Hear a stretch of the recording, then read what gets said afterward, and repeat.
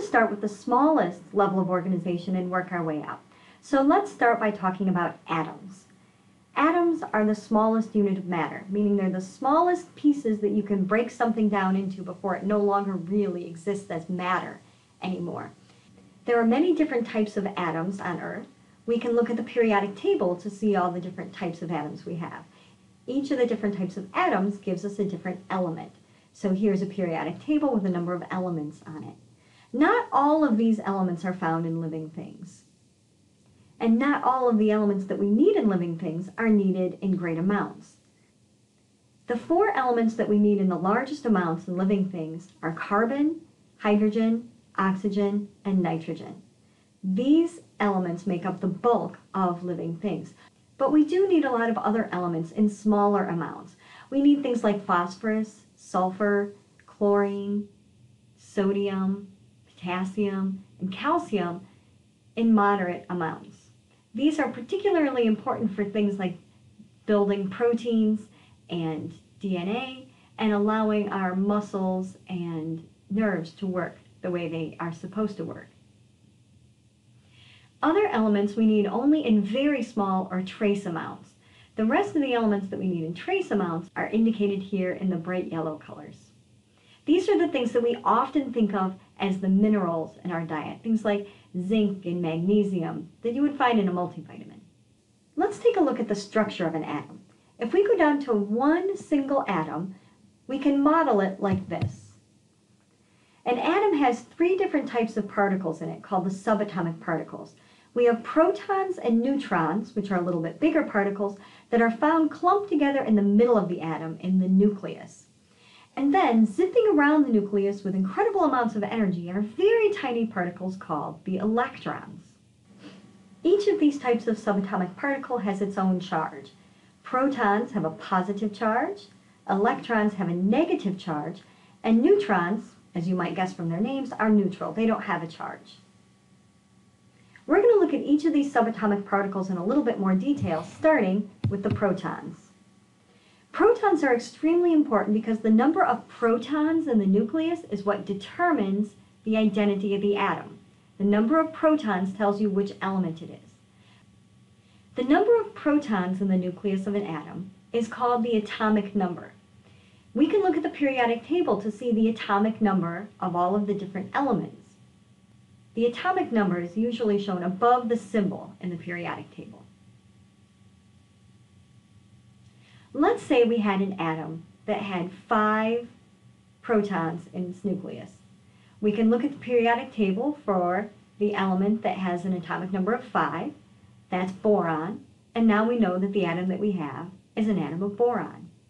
Or, if I have an atom of oxygen, if we look at the periodic table, we can see that oxygen has an atomic number of 8. So if I have an atom of oxygen, I know it has 8 protons in it. The number of protons is so important that you can't change the number of protons without changing the identity of the atom. If I have an atom of oxygen, so it has 8 protons in it, and I take one of the protons out, I no longer have oxygen. If it only has 7 protons, it can't be oxygen. Now it's nitrogen instead, because nitrogen has 7 protons. The neutrons are also found in the nucleus, but they don't contribute to the identity of the atom. Instead, they contribute to the weight of the atom. On the periodic table, usually found under the symbol, we see the atomic mass. The atomic mass tells us about the weight of the atom, and the atomic mass tells us the number of protons plus the number of neutrons. So if we look at oxygen, it has an atomic number of 8. That tells us we have 8 protons. And the atomic mass, if we round to the nearest whole number, is 16.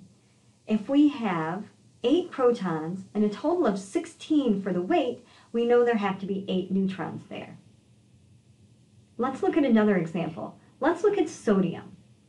Sodium has an atomic number of 11, so we know that it has 11 protons. The atomic mass of sodium, if we round to the nearest whole number, is 23. If we have a total mass of 23 and we have 11 protons, that means we must have 12 neutrons. It is possible to have different numbers of neutrons without changing the identity of the atom. For example, you can have carbon.